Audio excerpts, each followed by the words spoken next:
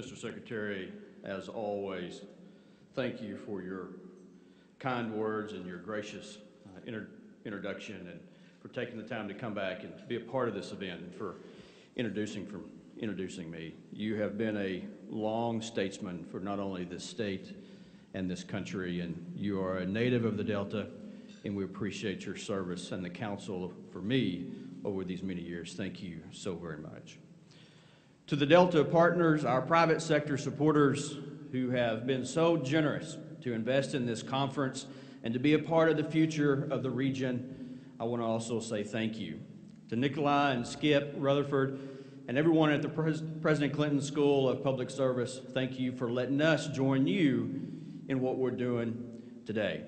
Thank you for your partnership for today's activities.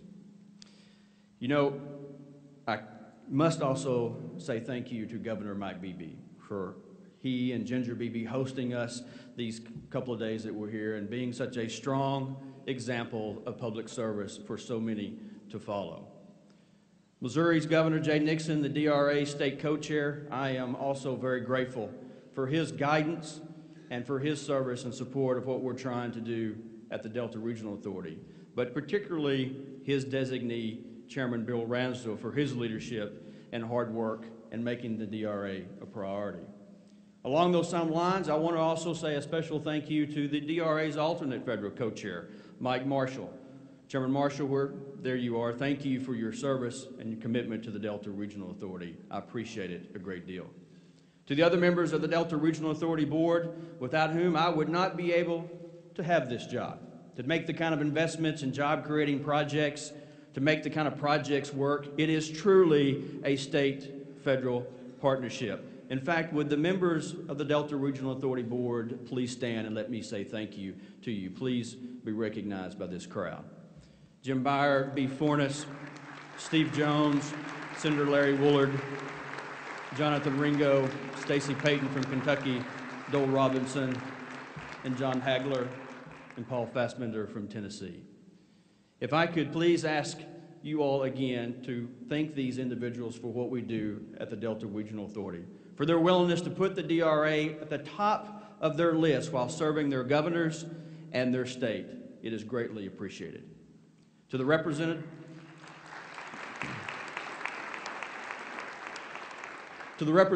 of our local planning and development districts, you all know how much I appreciate the work that you do at the local level. You tackle the challenges of our communities. You are our frontline project managers, and I want to say thank you for your partnership. To the world-class speakers, elected officials, and distinguished guests that we've been able to pull together for this conference, I say thank you for your dedication to our cause and to our people. I also want to thank Melissa, my wife, and my aunt who's with me today, Colonel Linnell Jackson from Conway County. Thank you for coming and being with us today. Melissa, thank you for supporting him in this job. Sometimes I know it can be very difficult. And finally, let me say a special thank to the team who really helped put all of this together. The Delta Regional Authority staff, who we have worked real hard with the board to compile a wonderful team. And would the staff of the Delta Regional Authority please stand and let me say thank you. I know they're off doing what they're supposed to be doing, but I want to thank them for their long hours of service.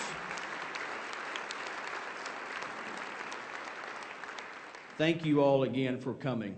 I feel truly blessed to be with all of you today. Welcome. As we share these first moments with old friends, making new contacts and getting down to business, I reflect on all the great work we have done together. The work to strengthen our people and our communities. But let us also recognize that the work we do today will mean great things for the future of our people and the Delta. That's why I'm excited to spend time with every one of you, to listen to you and to learn from you. I'm excited to do what we set out to do, and that is put the Delta first. All of us are committed to finding ways to make the Delta to continue to be competitive, innovative, aggressive, and forward-thinking. This is truly an exciting time to be in the Delta. Let's take a moment and reflect of the true state of the Delta. to look down its main streets, through its farmlands and along its riverbanks. The sights and the sounds at these places would seem for many of us normal. A store owner arriving to unlock her shop, workers arriving at the local paper mill to clock in, towboat crews coming back from a 5-day shift. Those are the events, and it's just another day of our beautiful Delta, filled with the unnoticed events that we love. Simple events, basic events, everyday events. But we live far from everyday times. In fact, pick up any newspaper or watch a 24-hour cable network, and you'll see we live in one of the most challenging times in our nation's history. The economy is slowly turning around, but it's clear that people across America are still struggling to find a job, struggling to pay their bills, and to keep their homes.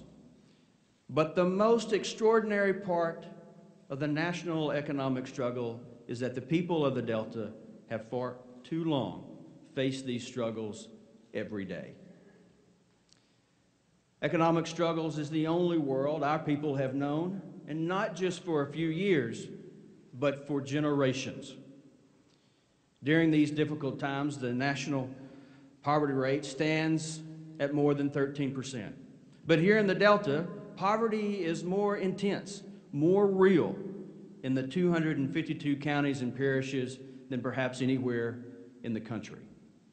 In fact, more than 55% of our people live in the highest quintile of poverty in the nation. For many, it has been that way for generations.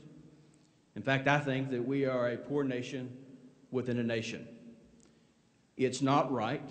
It's not right politically. It's not right economically.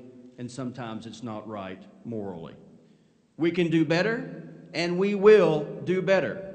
We know poverty is not an isolated issue that impacts our families, but it is one that impacts our kids, the way they grow and learn. Today, our country is struggling to provide a quality education to its students. Nationally, more than 15% of individuals 25 or older lack a basic high school education. But in the Delta, that gap is even larger, with more than 20% of our young people lacking a high school diploma. Again, for many, it has been that way for generations. It's not right, and we can do better. It's no wonder, with a high school dropout rates like these, that people, and particularly Delta families from Monroe to Carbondale, just don't leave, or they don't, in fact, earn almost $20,000 less than the average family. It's no wonder the per capita income in the Delta is 20% less than the national average. These are not just numbers on the screen.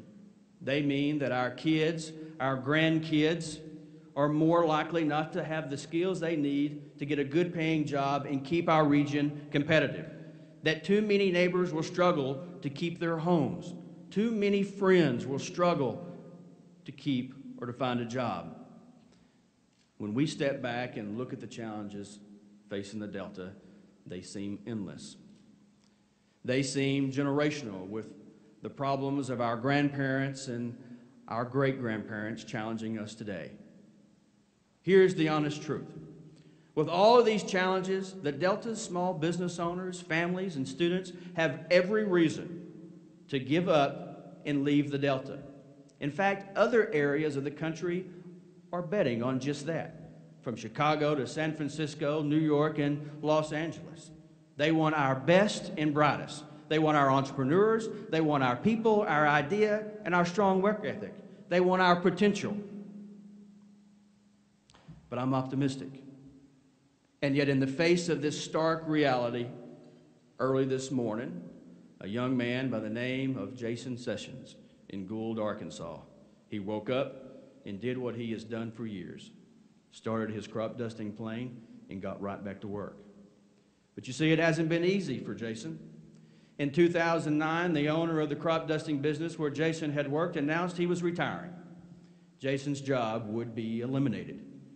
But Jason didn't leave Arkansas. He didn't give up on the Delta. Instead, he doubled down on the business and the Delta. With a little bit of savings and a lot of help from our outstanding Arkansas Small Business Technology Development Center, Jason is not only the pilot, but he also owns the plane and the business. And as Jason has said, my dream of owning a flying service was brought to life. For Jason, the solutions to this problem was never to get on a bus or head to a big city or even wait until part of our region falls into the river, as some have urged. That is not putting the Delta first, and our people are resilient. And like our people, resilient companies such as Viking Range in central Mississippi, Zapp's Potato Chips in southern Louisiana, the chocolate company in Memphis and in western Tennessee also see these challenges. And they have recommitted themselves and their businesses to the Delta. Resiliency in the face of challenges is the Delta spirit. It is the way we are here every day. Every day, people across the Delta reaffirm their commitment to our land. But the fundamental pieces of their lives, family, faith, and to the future of the world that we call home, these are the values of the Delta and our people. They are our past, our roots, and our heritage. We see these values in explorers who, without adequate maps and adequate medicine, settled along the Mississippi River, and the farmers who, without adequate technology, work the Delta soil. Our great-grandparents understood that doing nothing in the face of a challenge meant certain death. For them, as for us today, doing nothing was never an option. That's why I feel so blessed to be here with you today. All of you are on the front lines of our region's recovery, turning our challenges into opportunities. And have no doubt, that's exactly what you do every day. That's what we're doing at the Delta Regional Authority. And when you help a small business owner update a business plan, or work to implement a community-based health plan, or stay late so a worker can gain new skills and experiences, you are doing the heavy lifting, shouldering our stronger common future. And I want to thank you for that. Doing nothing has never been an option for you or our people. And I can tell you it is also not an option for President Obama. Through his White House Rural Council, the President has put a renewed focus on investing in rural America. He has directed federal stakeholders to find competitive advantages in rural America and use them to grow the economy. And for the first time in DRA history, the administration has asked us to be at the table. That's a new voice for our people and our region, because the President recognizes that when rural America does well, or in this case, when the Delta does well, America does well. I want to thank him and all of our federal partners, particularly USDA Rural Development, our strongest and long-lasting partner. For those state directors that are with us, I appreciate your support and leadership. But let us also thank the people who are not here today.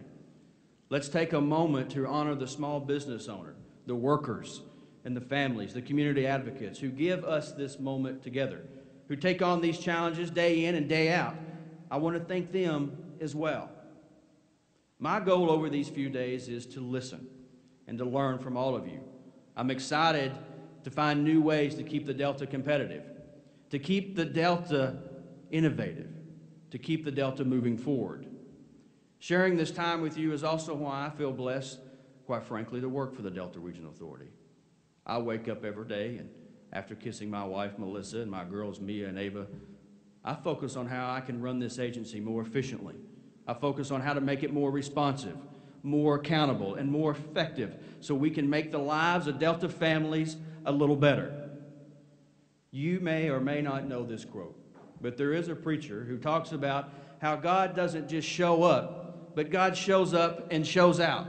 This is my goal at the Delta Regional Authority, to show up and to show out for our people and our land. Let's talk a minute.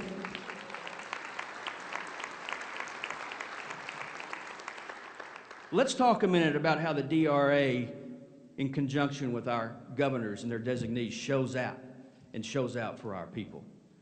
The Delta Regional Authority has invested more than $94 million into 652 projects, including 65 new projects this year.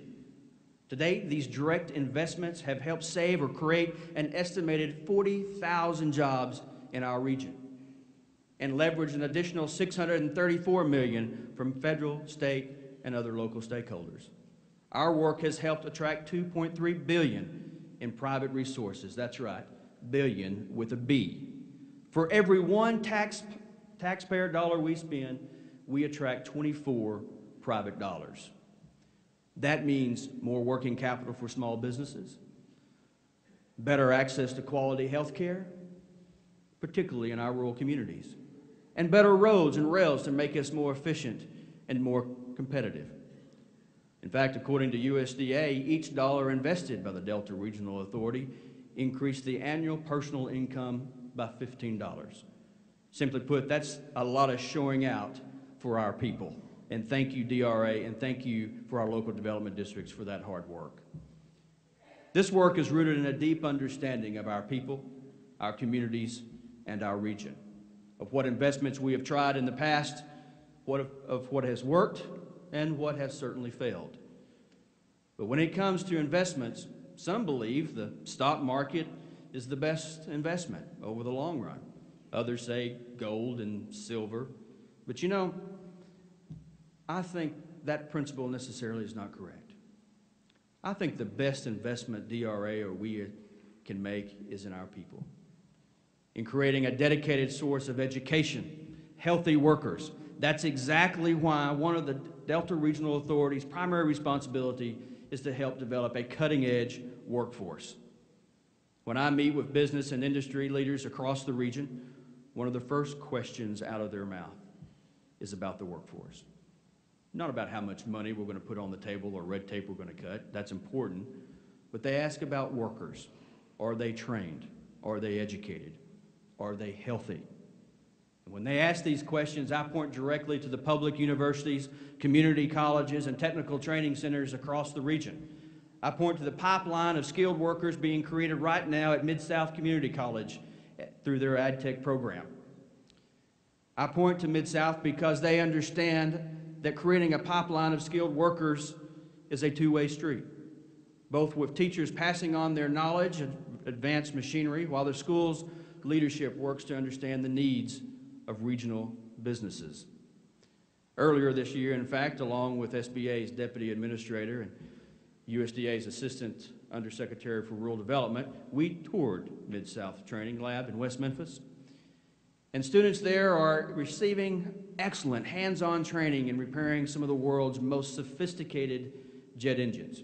And when these students graduate, they don't have to move to Denver or Chicago or Atlanta because they can go to work in a little bitty Delta-based company right across the river called FedEx.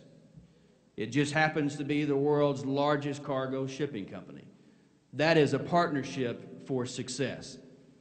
And because of that, young people are seeing more reasons to stay in the region, and businesses gain the workforce they need to grow. That is a win-win for the Delta. But we can't stop there. Even jet engine experts understand that a sick worker is going to be less productive. Growing a healthy Delta workforce must also remain a priority. To reach this goal, we have made a long-term investment in the health of the Delta people. And looking at the health challenges we face, a long-term investment is needed. Again, let's take a moment and look at the state of the Delta's health.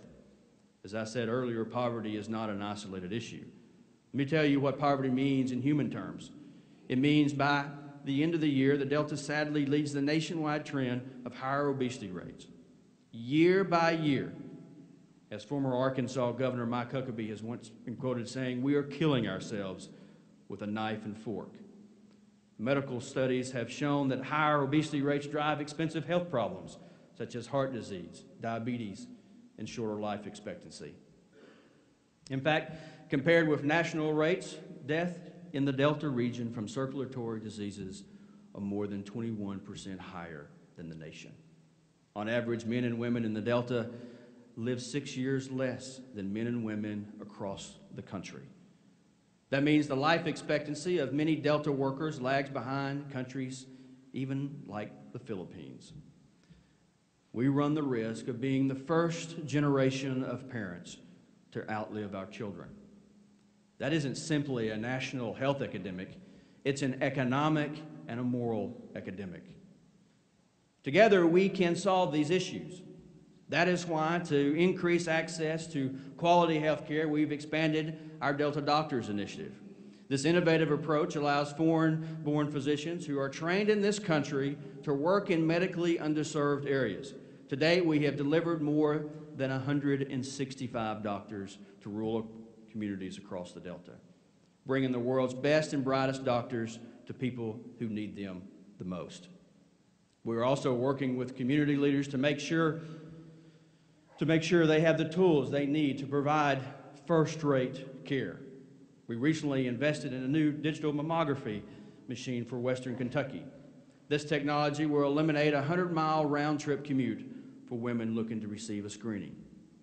That will not only make it easier for women to access quality care, but to stay healthy and to be more productive. But even the healthiest, most skilled worker can't be productive if she can't get to work. The most talented innovator can't brainstorm if he can't share his ideas. That's why the Delta Regional Authority also works to invest in our public infrastructure and transportation systems. Our roads and rails don't just help connect our businesses and communities together today, they connect all of us to a stronger economic future tomorrow. Take our work with Lakeside Steel in Alabama. Together with state leaders and the mayor, Sheldon Day, and our board director and local development district, the DRA invested in a new rail spur needed to develop a steel facility. Today, we're proud to say that company projects a manufacturing startup date for early next year. The creation of over 300 good-paying jobs, the infusion of over $60 million in that region of Alabama, and the possible spin-off businesses. We aren't just focused on old forms of infrastructure. We're also making serious strides to boost access to technology, a key to the growing of tomorrow's economy. Today, in the Delta footprint, nearly 20% of the counties and parishes lack high-speed internet. 7 of the 8 Delta states have less access to high-speed internet than non-DRA counterparts. And I'm proud we've announced this week a new partnership with the Federal Communications Commission to help underserved Delta communities access broadband internet. The pilot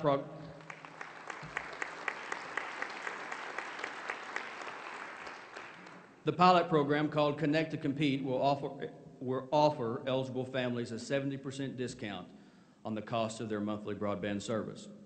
The Delta Regional Authority is now working to identify areas of need and making sure other stakeholders are at the table. Also this week, Business Insider magazine named Jonesboro the #1 micropolitan area to become the next Silicon Valley. That is great news for the Delta. I want to congratulate the team in Northwest Arkansas for all of their hard work. That is exactly the kind of sign we want hanging on the region's door. Congratulations, Northwest Arkansas. While we invest in the waves of the future, we cannot forget about the ways of the past, especially our ports and navigable waterways. Remember, our rivers connected people and families before roads, planes, and even the internet. Here in Arkansas, waterways have created 17,000 jobs and generated a total of economic impact over $811 million each year. The Arkansas River alone carries about 13 tons of cargo a year. That's enough cargo to remove 1,400 trucks off of the region's roads and highways every day, 365 days a year. That's an environmental and an economic opportunity for our region. To maximize that opportunity, the Delta Regional Authority has invested $200,000 recently in the expansion of the Paducah-McCracken Riverport. The additional resources will provide a new bridge crane, expanding the port's ability to handle larger loads. With the upcoming expansion of the Panama Canal and increased traffic on the Mississippi, our investment in river infrastructure, from dredging river bottoms to securing levees and locks, will bring ripples of investment to the entire Delta region. I call on everyone in this room to urge our state and federal partners to keep investments in our ports and navigable waterways a national priority. We cannot lose this opportunity. What is the outcome of all of these investments? We're growing the Delta's regional competitiveness, and we are putting the new competitiveness to bear right here in the Delta. That's exactly what we did with Electrolux, a global leader in household appliances. Electrolux, as many of you may know, was considering building a new facility. The only question was, would it be staying here in the United States or going to Mexico? Together with resources provided by then Tennessee Governor Bredesen and now Governor Haslam, city and county mayors, the Regional Chamber of Commerce, and the local development districts, and the DRA, we put together and built a regional proposal. And in the end, the new Electrolux facility will be built in Memphis, not in Mexico. It will bring 1,200 good paying manufacturing jobs to the region, and estimated 2,000 additional jobs as support businesses. That is a win for Electrolux, that's a win for the Delta, and that's a win for the region. And how were we able to do this? Exactly because of the skilled pipeline of workers being trained in the region, and exactly because of the investments into infrastructure. It is truly an example of the Delta region working together to secure an economic foothold for the future. But here is the tough economic truth. Sometimes smart investments in skilled workers cannot overcome global challenges, and certainly global changes. Sadly, Electrolux is the exception to the rule these days, and the world is changing. The impact of the change is obvious. Think with me for a second. Every town in the Delta has a shell of an abandoned manufacturing plant. Every town has a mile after mile of short line rail that has been turned into a grassy mound. It is clear our region's strengths during the industrial expansion are not enough to help us compete in the 21st century global economy. We must recognize that the threat our manufacturing sector has is very real. The answer, though, is just as real. We can see it every time an unemployed worker with an idea and a bit of savings starts a small business. Today, I'm encouraging all of the leaders in this room to embrace new entrepreneurial strategies required by the new economy. I'm calling on all of us to see these challenges of a shrinking manufacturing sector as an opportunity for the Delta to reinvent itself, to overcome these global historical changes, and to be stronger than it has ever been. The importance of these mom and pop business owners cannot be overstated. We know that from 2001 to 2009, a time spanning what is now being called the Great Recession, the number of small-owned businesses in the Delta region increased over 26%. 2 out of every 5 jobs in the Delta region are created by micro-enterprises. In such a difficult economy, how much more challenging would our economic situation be without those jobs that were created by those small businesses? Today, many of them are poised to grow, and that means new jobs right here, right now. Some of them are even pursuing innovative strategies that will lead to future growth. To help mom and pops turn the corner, the Delta Regional Authority has put a renewed focus on business development and entrepreneurship, while looking for innovative ways to support our entrepreneurs in the future. We understand capital is the lifeblood of every small business. But far too long, Delta entrepreneurs and small businesses have struggled to access that basic working capital they need to turn their ideas into a reality. Today, I'm excited about the partnership that we've established between the DRA, the Small Business Administration, Axion Delta, Axion Texas, and Southeast Missouri University with Dr. James Stapleton. Partnerships that are bringing new source of capital and support coming to the Delta's responsible small business owners. I'm excited about the partnership because it will provide targeted loans to existing small businesses and entrepreneurs right here in the Delta. For Axion, it's worth clapping for. For Axion and our regional partners, this isn't simply about dollars. It's about a long-term commitment to these businesses and to the workers. Axion Delta is on the ground. They're in Cape and West Helena and North Little Rock, providing assistance and training and support throughout the life cycle of these businesses that we're recruiting.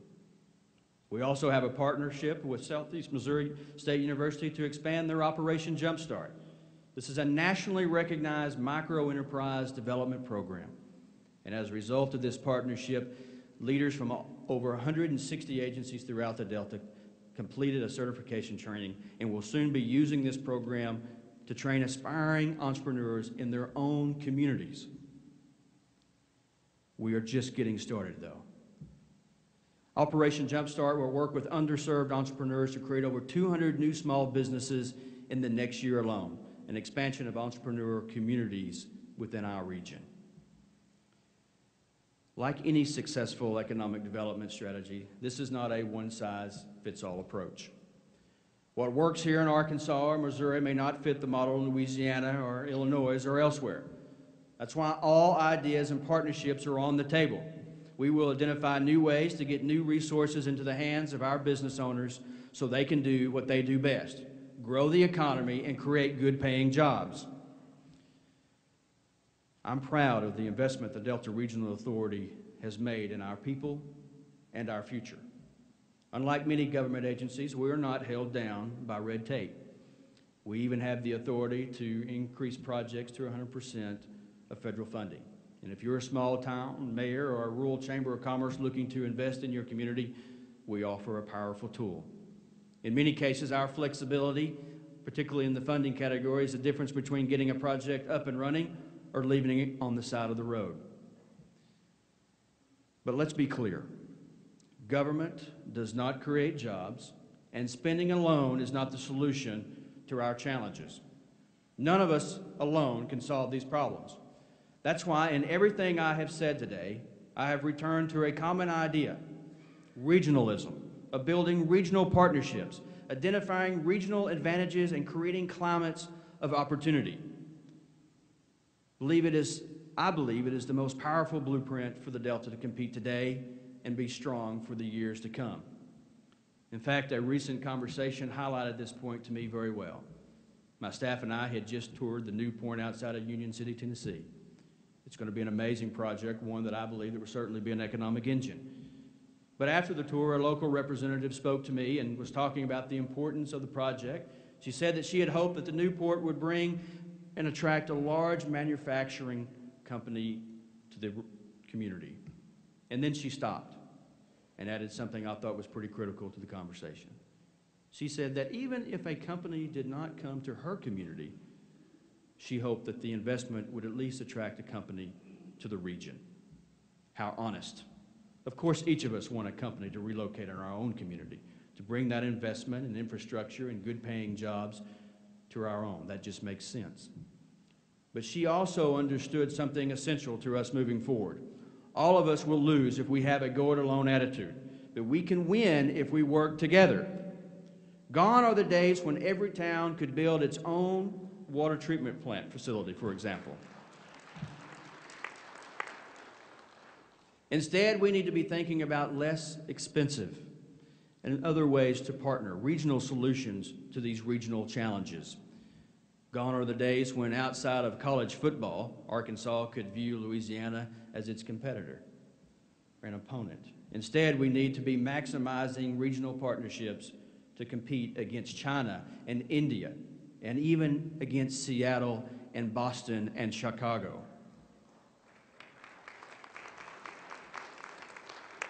The go-it-alone attitude will only mean the problems of our past will be the problems of our future. We cannot allow that to happen, and we will not allow that to happen at the Delta Regional Authority with our projects. Regionalism allows us to overcome our common problems. Think about it. A major company such as Electrolux, investing in Memphis means more jobs in Western Tennessee, of course, but it also means a promising future for students at Mid-South and Eastern Arkansas, good-paying jobs for underutilized workers in Northern Mississippi, and even potentially the Boot Heel of Missouri. We are here because we believe our communities can only be strong if the region is strong. Sure, we are in tough political climate, a tough economic climate, but regardless, when it comes to creating jobs and driving investment in the Delta, we are partners, and we must continue to be partners. All of us have a clear responsibility during this conference to find new partnerships to make the region stronger than it has ever been.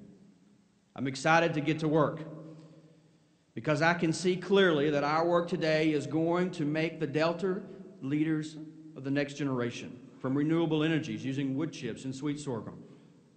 Yes, our work today will make the Delta the future of our nation's bio-based economy. I can see clearly that our work today will make ancient Delta rivers the new channels for shipping goods, from windmill parts created at a new manufacturing cluster to the household goods created by Electrolux. Our work today will make the Delta's future of industry a great place to be.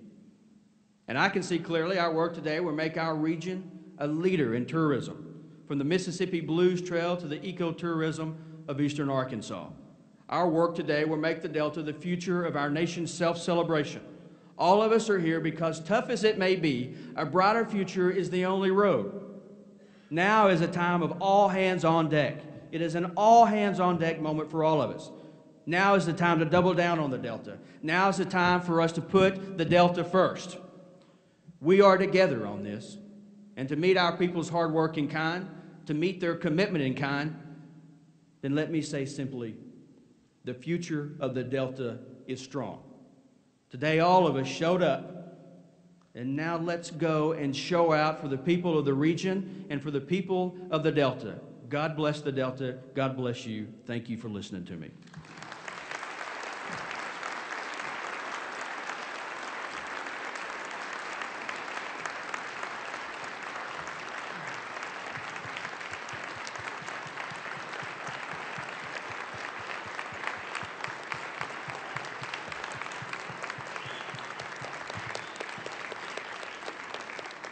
Mr. Chairman, thank you so much for those remarks. We do have time for some questions, and I've got a couple mics in the audience, and so I'll try to call on you so everyone can hear you. I'll start with... Yeah, don't be shy. I'm pretty thick-skinned. I'm sure there's somebody out there like Yeah, that. I'll start with that. The naysayers that may be out there that say, we've heard this story before, we've been trying to do this for a while, why now, what's changed? Thank you for that question. I think his question was, why do we continue to invest in the Delta? Well, I can tell you very clearly, and let me make sure everybody understands when I say this. What's going on in the Delta is real, and this is an exciting time to be in the Delta. Yes, we've had generations over generations of poverty. Yes, we've had challenges. Yes, we've seen racism at full frontal assault. But you know what? The projects that I'm seeing every day are projects that are going to lead to new economic opportunities in the future, that will lead to new prosperity for our people, will lead to new economic leadership for the 21st century global economy, with a skilled workforce, abundance of natural resources, and the kind of attitude that is good for business in the region. To do business in the Delta is a good thing. And we didn't get in this situation overnight, and we're not going to get out of it overnight. I mentioned at the beginning part of my speech that we have been suffering from these challenges for generations. Yeah, you talk about the Great Migration, of course. Good common sense would tell you when things are bad, oftentimes you got to get the heck out of there. Who wants to stay in those kind of conditions? But our people are resilient, and we are making tremendous strides. And I believe that the work that the DRA is doing is helping do that even more. I hope that we're around for 40 or 45 years like ARC. ARC has proven when you invest in regional strategies, when you invest in a regional advocate and a unified voice for the region, good things happen. You give me that same kind of money in another 40 years, and I'll show you an economy that will lead the nation and the world in the 21st century global economy. And I'll welcome that debate any day of the week with any of our national policymakers.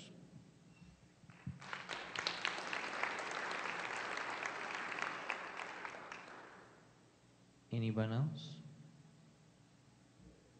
Right back there. Thank you.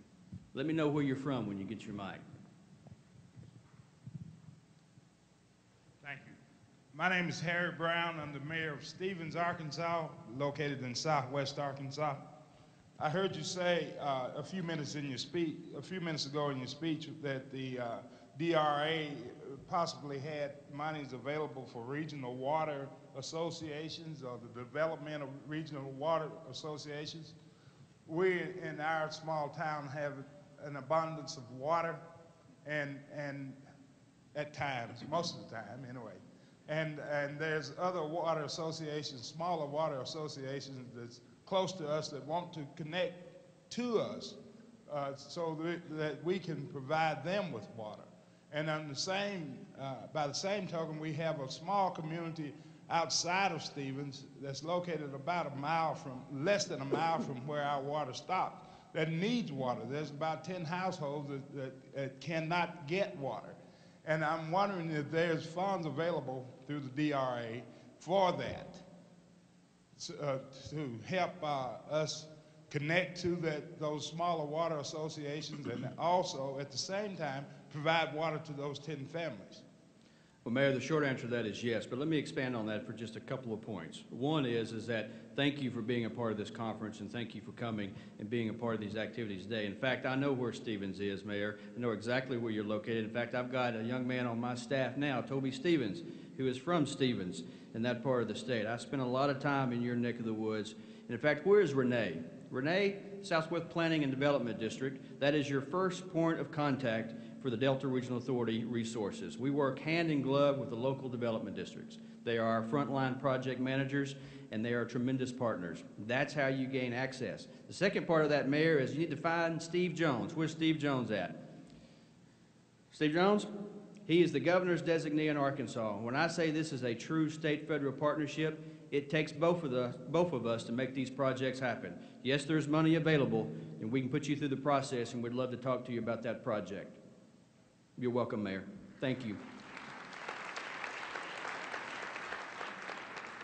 Yes, sir. Bob, right here.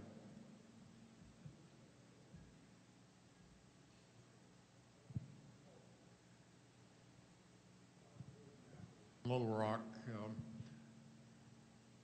Whether students are going to leave the Delta region or stay and build the Delta region, the number one thing they need is education.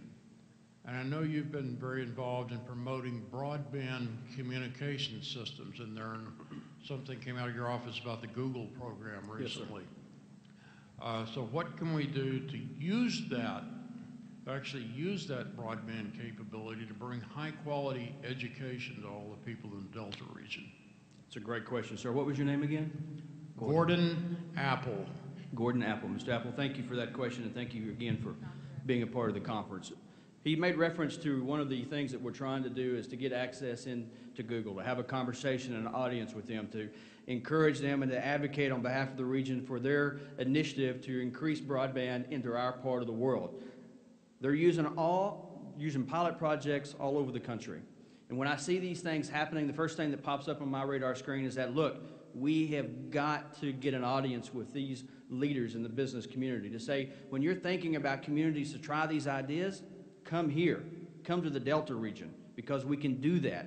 We can make sure that that happens. This particular project, Google Fiber 100, I believe it's called, it is really a real opportunity for us to do some connectivity. The other part of it is again, I would focus on what we're doing at AdTech. You know, that is a consortium, even with community colleges in Montana for this biodiesel training, and they're doing that by using broadband technology to help deliver some of those services. So connectivity with our community colleges and businesses to drive home that training, I think is an incredible way for us to jumpstart that and create other strategies and initiatives, of which we can also help be a funding partner.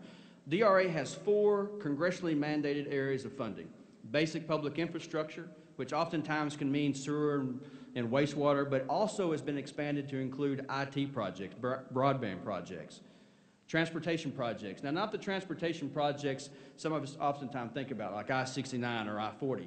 We can do things to really help connect real economic development projects, like rail spurs that I'd mentioned in my speech. Even with the ports, can be considered transportation-related projects. The third category is workforce education and training. We have put a lot of resources on the table over the last 11 years to make sure we create programs that help train the workforce for today and tomorrow. And that fourth one, which is one that Chairman Marshall and I have really tried to concentrate on, and that's that business development and entrepreneurship. So that is something that we look for other opportunities to partner in, and it's something that we care a great deal about. Thank you for your question. Bob, behind you.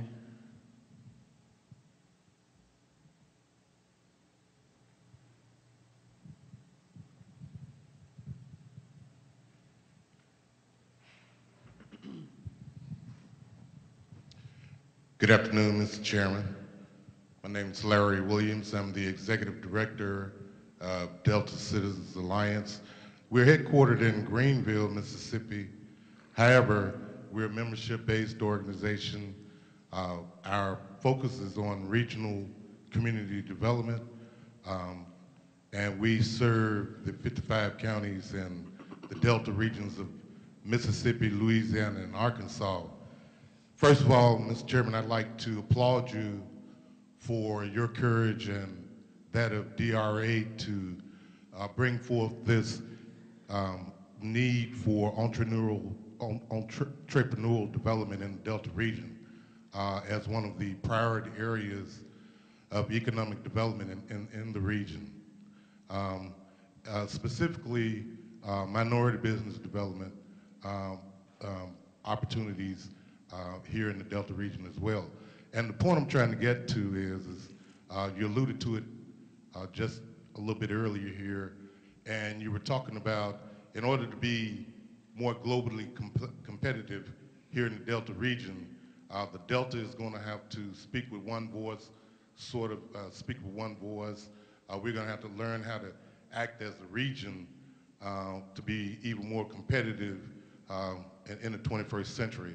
Could you elaborate on that just a little bit more and what strategies DRA is utilizing to get the region to realize that regionalism and acting as a region is advantageous for us from an economic development perspective? Thank you. Larry, thank you, and thank you for being a part of the conference today. Larry, I want to make sure I understood your question. The first part of it was the work we're doing to really help create a stronger pipeline for our women and minority-owned businesses in the region, number one. And number two, this concept of regionalism. Let me take the regionalism first. It is something that, from a principle standpoint, we feel very strongly in. You know, we can no longer try to take this approach of, I want all the resources in one community. In fact, the reality of it is that government's never going to give us enough resources. Your state government's never going to have enough resources. Your local government's never going to have enough resources to do all the things that you want to do, particularly when it comes to infrastructure investment. And so when we talk about regionalism, we also have to have that conversation that sometimes we don't want to. The conversation about, okay, how can we really join our public services? How can we expand the services that we're providing, not just in this community, but maybe you join together as a county. And I'm not talking about just water treatment, Mayor. I'm talking about fire and police, education, talking about having conversations about regionalism that may be a little uncomfortable for our rural communities because they've never thought about it like that. There is nothing that we can address with the challenges that we face, from educational attainment, our health disparities, economic development, that we cannot tackle by putting together regional strategies. Now, we can talk regionalism all we want to, and it's particularly right now in economic development. It's a cool, sexy word in economic development. Regionalism, we all want a piece of it. But the reality of it is that when we start making investments, those are the kinds of investments that are going to get rewarded. Those are the kinds of investments that we are actually putting a focus on at DRA. In fact, you will not get a project eligible if it is a project that is going to benefit one community. That will not be a project that will be funded, not in today's DRA. And that's also the case for many other federal stakeholders in their programs. We recognize that we can no longer do the kind of spending that we've been spending in this country. We recognize that we have to tighten our belts. We recognize that at the DRA. In fact, when all this debate was going on, we were at the table saying, look, we understand we're going to have to take a cut. We understand we're going to have to take a hickey. We're willing to do that. We do more with less than many of our federal partners are able to, because we are small, we're nimble, and we're not covered up by a lot of the red tape that they are. But the reality of it is that you still have to have resources to make good, sound economic development investments. And you've got to do that with a regional strategy. Here's something else that we've come into contact with when it comes to regionalism. States working together with other states. When you've got border communities like West Memphis and Memphis, those are great opportunities to break down traditional barriers and to have stronger economic development strategies that create jobs. These projects are real. Industry loves it when you can show examples of where you're reaching across the river into other states to capitalize on resources that may be there, from workforce education to infrastructure investment to just regular incentives. That is good for business. And what is also good for business is that continuing to make sure that every part of the program that we have, when we started thinking about putting a renewed focus on entrepreneurship and small business, we were sitting around, I think Bill Ramsey and I, and even Mike Marshall. One of the things that came up in that course of that conversation is that you can't just have a single strategy to say, hey, we're going to do all we can for small business and entrepreneurship, without having that conversation about we also have to make sure that we have mechanisms in place to bolster and to create new access to information and resources for our minority-owned businesses. Our minority population in the Delta is strong. They are a viable contingent of what we have to offer in the Delta. Our diversity is one of the best things that we have, from our culture, our history, and certainly from our workforce. And we also have to make sure that we provide those same opportunities for everyone to have access to those same resources, which is why we're putting a strategy together in conjunction with the overall small business strategies, so individuals can make sure they have access to capital, access to technical assistance, and access to information to be successful. We want everybody to have a seat at the table when it comes to accessing capital and making sure that that pipeline actually grows, that technical assistance can get there. One of the reasons that we reached out so strongly with Axion Delta is that traditional financial institutions have a hard time providing resources right now to our small businesses. In fact, they won't even look at you if you don't have a 630 or better credit rating. Well, we all know, sitting around this room, that when we have tough economic times, you're going to run into some difficulties. And the credit score is not the sole source or an indicator for if you're going to be a good small business owner or an entrepreneur. Entrepreneurs are risk takers by nature. And as a result, we need to reward that risk, not penalize it.